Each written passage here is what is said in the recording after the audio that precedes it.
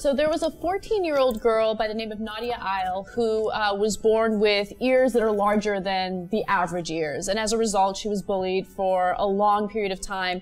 At the age of 10, she started begging her mom to take her to a plastic surgeon to get the ears pinned back.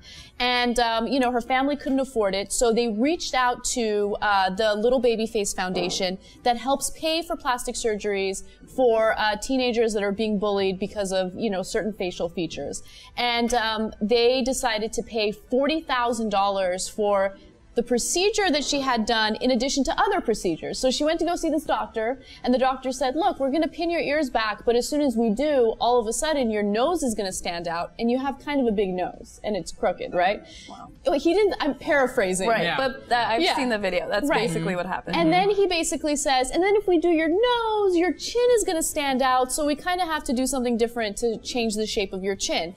As a result, she literally had 4 different plastic surgeries at the age of 14. So people are questioning whether or not this is the appropriate thing to do when a child is bullied. Do we immediately take them to a plastic surgeon and change their facial features? So I want to get your thoughts on it. Who wants to go first? I am familiar with the piece. I read it just recently in the Huffington Post, and I feel for Nadia. I do. I think the bigger issue at hand is bullying, and we do need to do more in schools to stop bullying.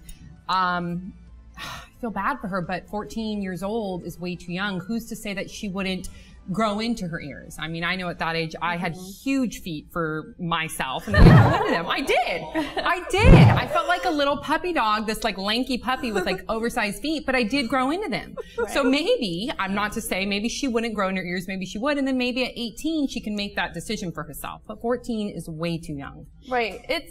It's a tough decision, and it breaks my heart to hear about these stories where kids are getting bullied for things that they can't help, and it's so damaging, and it really beats you down, and you have to be a really strong person to overcome it and be a better person for it.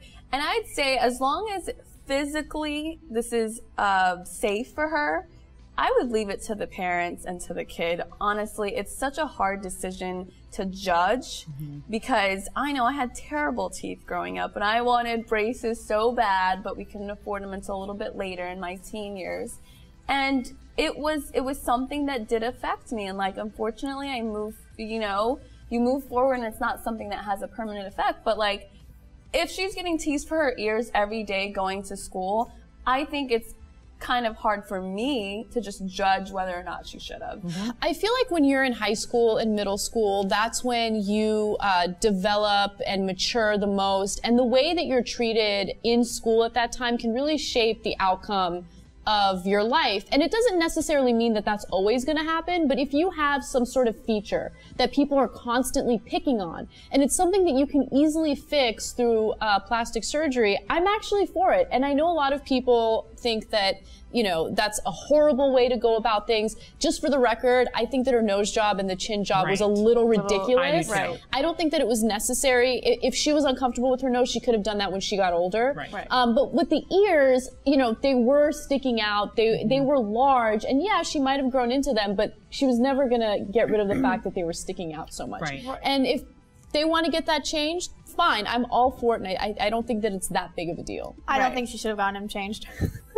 Surprisingly. Any of it? Or no, because then I think by changing her, by letting her get the surgery at such a young age, you're perpetuating the idea that one's self-esteem is contingent upon the way that they look. And it's just, like, I don't think it does anything to fix the problem that they were trying to fix. Let's be real. At 14, it is partly that. At 14, I was really ugly, and I'm completely secure in myself now. Like, what set me off in this particular case was the charity, because this charity is specifically supposed to be to correct deformities. And in my mind, I think of the cleft palate. I think of kids that are more at need than having your ears pinned back. I do think that it should be left up to the person, because I don't know what they go through. I'm sure it's horrible. I can go back, you know, when I had pimples or when I felt like I had oversized feet. I remember how shitty I felt. So I can imagine how shitty she must feel. However, I didn't think her ears were that bad when I looked at the picture. Maybe she would have been, Yeah, but that's not. I'm not right. her. No, she came in. She wanted to have the ear procedure done. Right. But I think the part that was a little disgusting was the doctor pointed out to her that her nose and her chin were also